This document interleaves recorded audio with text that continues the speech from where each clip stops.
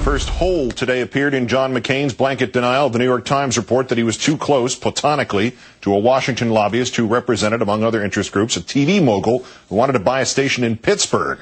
Our fourth story in the countdown, the McCain denial contradicted by McCain.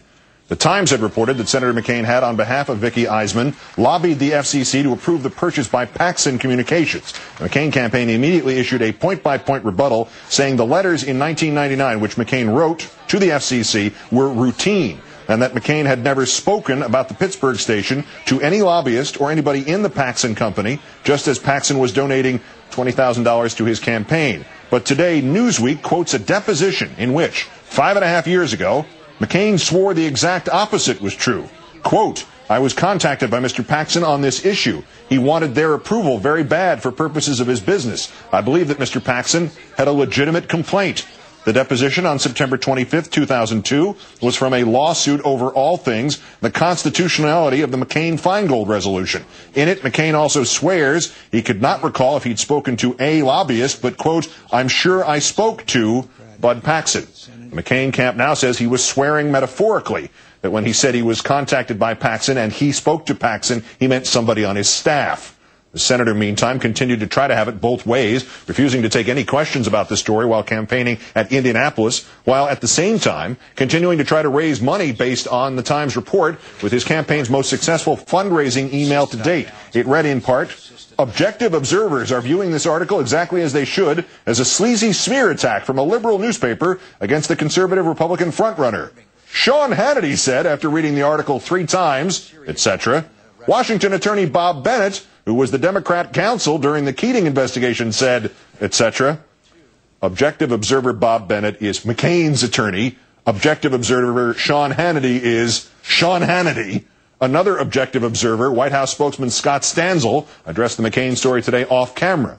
"I think a lot of people here in this building with experience in a couple campaigns have grown accustomed to the fact that during the course of a campaign, about seemingly on maybe a monthly basis leading up to the convention, maybe a weekly basis after that, the New York Times does try to drop a bombshell on the Republican nominee, and that is something that the Republican nominee has faced in the past and probably will face in this campaign, and sometimes they will make incredible leaps to try to drop those bombshells on the Republican nominees.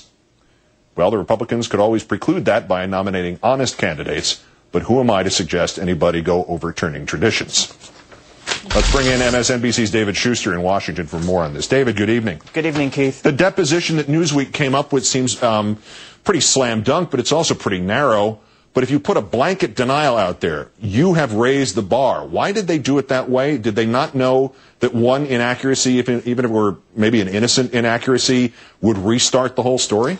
Well, Keith, part of the problem, as it was described to me, was that the McCain campaign was not expecting that the New York Times story would focus on these 1999 letters that McCain wrote to the FCC, and that's because the story about those letters had been written by the New York Times the next year during the McCain 2000 campaign. Of course, the deposition came later. So in the midst of the effort to rebut the entire story yesterday, people working on Senator McCain's behalf were either not familiar with that 2002 deposition or had forgotten the specifics of the story that first came out in 2000. Again, you could argue it doesn't excuse the inaccuracy, but it does help to understand that the expectation from the McCain campaign, if the story came to pass, was they expected that most, if not all of the story, would be focusing on McCain's relationship with Vicky Eisman and not on these letters or these issues that the New York Times had already written about.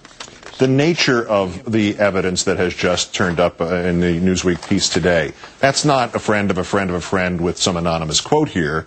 I know your point was made that they were looking for something else in the story and not the FCC Paxson issue, but they knew something was coming for literally months, a negative story with several key component parts, and within 24 hours somebody produces a legal document in which Senator McCain contradicts his own denial. Is there somebody still who could be described as asleep at the switch over there in McCain damage control headquarters? Yeah, absolutely. And clearly the wrong person at that switch. McCain clearly should have looked at or edited himself this rebuttal that was coming from his staff under his name, or he should have talked with lawyers or the staff should have talked with lawyers who were involved in the deposition. But, Keith, to McCain supporters, they see a bigger issue of concern that they believe could be easier and perhaps more damaging for people to understand. And that is, yesterday on camera, John McCain denied that his staff spoke to him about Vicky Eisman.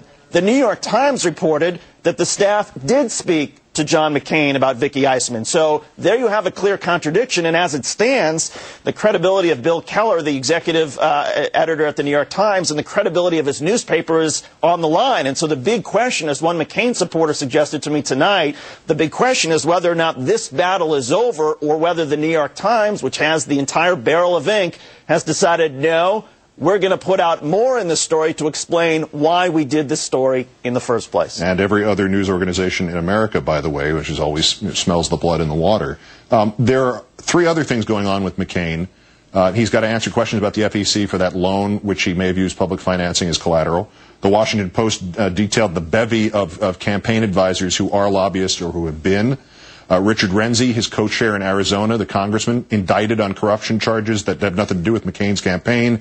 But at some point, does this stuff, this confluence of stuff, raise issues of hypocrisy, culture of corruption, and dovetail back into what the point of the Times piece was in the first place? Yeah, absolutely. And Howard Dean, the Democratic Party chair, is already trying to make that the issue and suggested, look at all these tangled connections that McCain has at the time that he's saying that he's above the influence of lobbyists and lawmakers and legislation. So clearly the Democrats are already thrilled that they're going to have this material to work with. But, Keith, a couple of Democrats have pointed out that under their wish list, they wish this story had come out later, either in the summer or in the fall, because they're worried that perhaps this sort of expectation of, well, this is how senators do business, that'll sort of fade, and that the story, if it doesn't go anywhere, will fade, and that it won't be an issue that it might have been had it happened later in this campaign. Good point. David Shuster of MSNBC, welcome back. Thanks, Keith.